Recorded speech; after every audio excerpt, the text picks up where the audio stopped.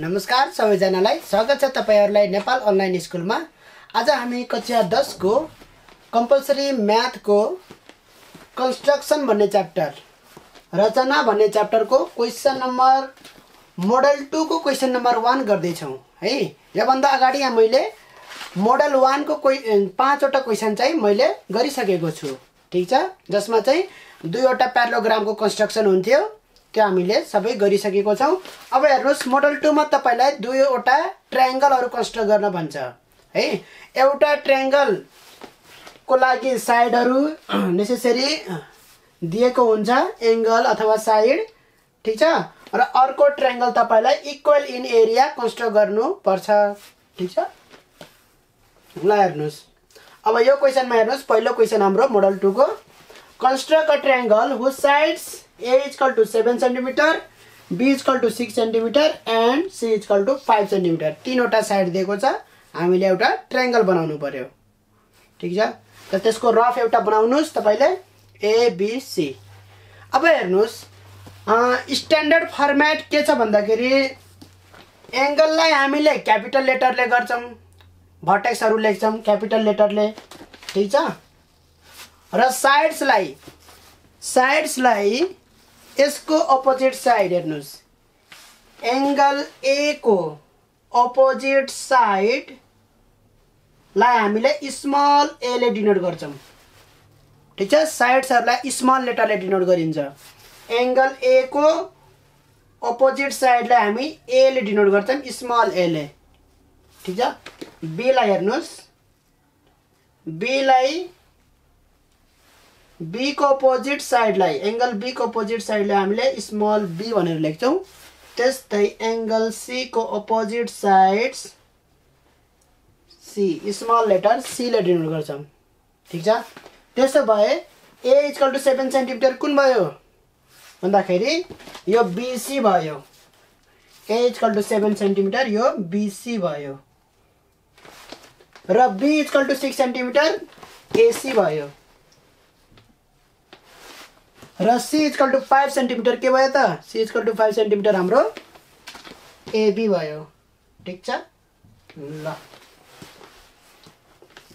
अब तपाईले के गर्नुस्, पहिला BC 7 सेन्टिमिटर बनाउनुस्। ल हेर्नुस् 7 सेन्टिमिटर स्केलले नापेर बनाउने है। 7 सेन्टिमिटर। अब मैले चाहिँ अन्दाजले अलिकति ठुलो बनाउँछु, हेर्नुस्, किनभने देखिदैन क्या, सानो हुन्छ। 7 सेन्टिमिटर बनाउन खोज्यो भने एकदमै सानो हुन्छ, हेर्नुस् यत्रो सानो हुन्छ, अलिकति राम्रो देखिदैन, ठीक छ। तपाईले चाहिँ त्यसमा चाहिँ बनाउनु होला 7 सेन्टिमिटर एक्ज्याक्टली बनाउनु होला। ल मान्नुस् यो 7 सेन्टिमिटर मैले बनाए। मैले चाहिँ त्यही प्रोपोर्सनमा लिन्छु, किनभने 7 को 14 लिए भने मैले 6 को 12 लिन्छु, त्यही प्रोपोर्सनमा लिन्छु, त्यही भएर मेरो कन्स्ट्रक्सन करेक्ट हुन्छ, हेर्नुस्, ठीक छ।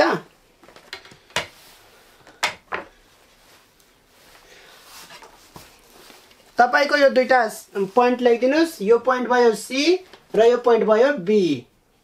अब दुईवटा साइड कसरी बनाउने भन्दाखेरि एउटा भर्टेक्स चाहिन्छ मलाई अझै A भन्ने भर्टेक्स।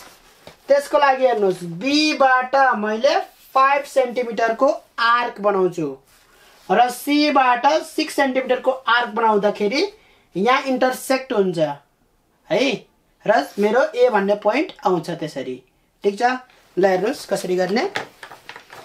कम्पासले स्केलमा 5 सेन्टिमिटर तपाईले लिनुस्, 5 सेन्टिमिटर, ठीक छ। लिएर अनि त्यसपछि यहाँबाट B भन्ने प्वाइन्टबाट के गर्नुस् भन्दाखेरि यसरी आर्क बनाउनुस्। ल हेर्नुस् यसरी आर्क बनाउनुस्, ठीक छ। आर्क बनाउनु भयो भने अब तपाईले 6 सेन्टिमिटर लिनुस्, स्केलले कम्पासबाट 6 सेन्टिमिटर लिनुस्।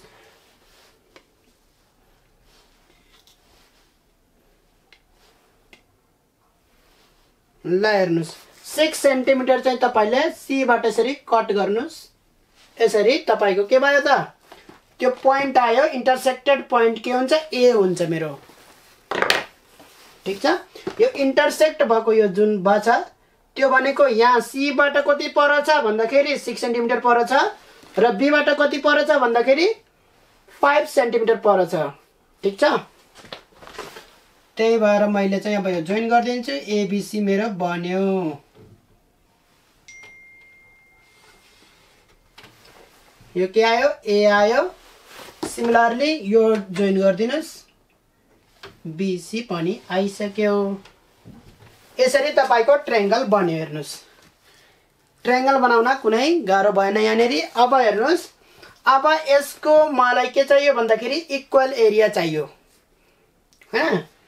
यससँग इक्वल एरिया मलाई कसरी आउँछ भन्दाखेरि हामीले के पढेको थियो भन्दाखेरि triangles standing on the same base and between the same parallel lines are equal in area. दुईटा त्रिभुज एउटै आधारमा उभिएको दुईटा त्रिभुज हैन, एउटै आधार र एउटै समानान्तर रेखा बीचमा पर्ने दुईवटा त्रिभुजको एरिया के हुन्छ? क्षेत्रफल बराबर हुन्छ। ठीक छ। त बेस मैले यही माने। हेर्नुस्, एउटै standing on the same base BC माने। यसमा मैले के गर्छु त? एउटा प्यारलल लाइन ड्र गर्छु। ठीक छ। प्यारलल लाइन ड्र गर्छु। कसरी ड्र गर्छु त भन्दाखेरि प्यारलल लाइन ड्र गर्नको लागि अल्टरनेट एंगल इक्वल देखाउँछु। ठीक छ। अल्टरनेट एंगल कसरी इक्वल देखाउँछु हेर्नुस्। अब यहाँबाट मैले ल हेर्नुस्, एउटा मैले यस्तो खाले बनाउँछु। यस्तो। ठीक छ। जति बनाएको छु यो चेन्ज नगरिकनै यहाँबाट मैले मेजर गर्छु।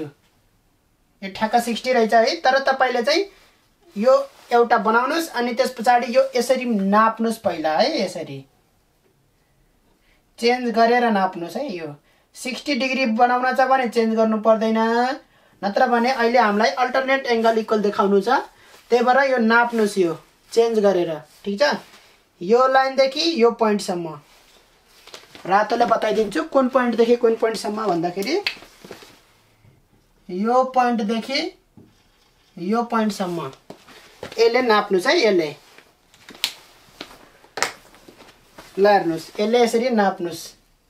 कम्पासले यसरी नाप्नुस्। नाप्नु भयो। अब यसले चाहिँ त्यहाँ ठ्याक्कै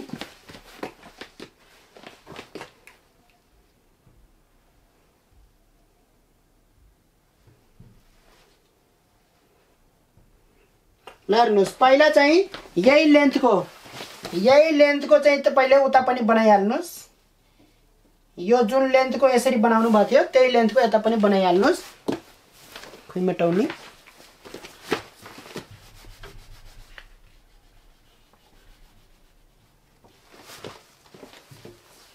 ल हेर्नुस्,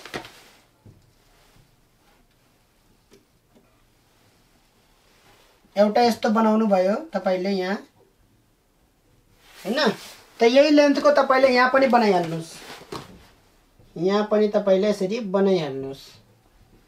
ठीक छ। अब चाहिँ यो एंगललाई मेजर गर्नुस्। यसरी यसरी मेजर गर्नुस्। यो एंगललाई कति छ अनि यहाँ पनि ठ्याक्क त्यति नै काट दिनुस्। ठीक छ। काटे पछाडी अब यो पोइन्ट र यो इन्टरसेक्टेड यो काटेको ठाउँबाट यसरी लाइन तान्दिनुस्। के गर्नुस्? लाइन तान्दिनुस्। हेर्नुस्,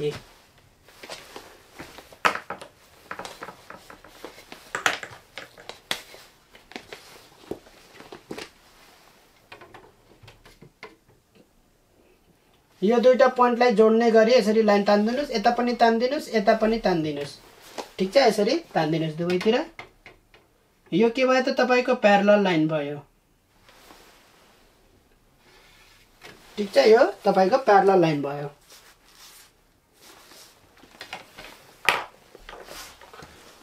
अब तपाईले यो लाइनमा जतासुकै तपाईले ट्रायंगल बनाउन सक्नुहुन्छ। ठीक छ। यति मात्रै भन्यो भने।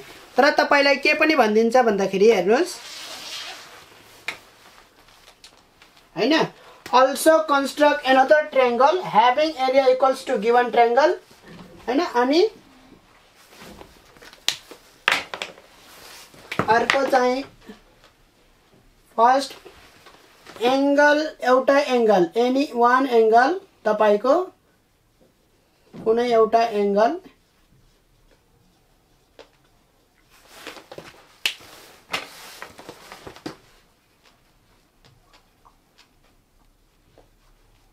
एंगल 60 डिग्री भएको भनिदिन सक्छ।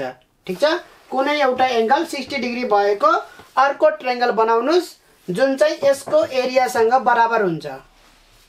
त्यो तपाईलाई सोधिन सक्छ है। अब 60 डिग्री को ठाउँमा 90 डिग्री सोधिन सक्छ, 45 डिग्री सोधिन सक्छ, 30 डिग्री पनि सोधिन सक्छ है। ल अब त्यो गरौँ। ल हाम्रो क्वेशन चाहिँ 60 डिग्री भएछ भने अब हामी यहाँ 60 डिग्री को बनाउँछौं।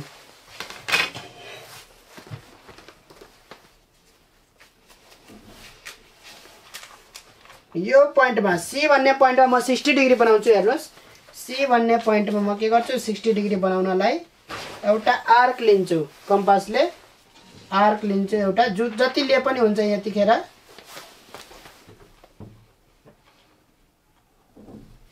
ठीक छ, अब यही आर्क नचेन्ज गरिकन लेन्थ है यसरी इन्टरसेक्ट गर्छु। यहाँबाट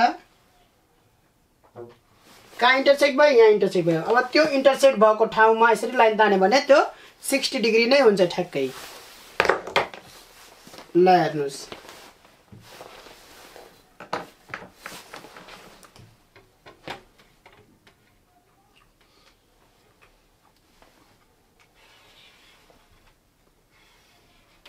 यो तपाईको 60 डिग्रीमा गयो। ठीक छ, अब अर्को पोइन्ट चाहिँ बी बाट जोइन गर्दिनुस्। अर्को पोइन्ट तपाईले बी बाट जोइन गर्दिनुस्।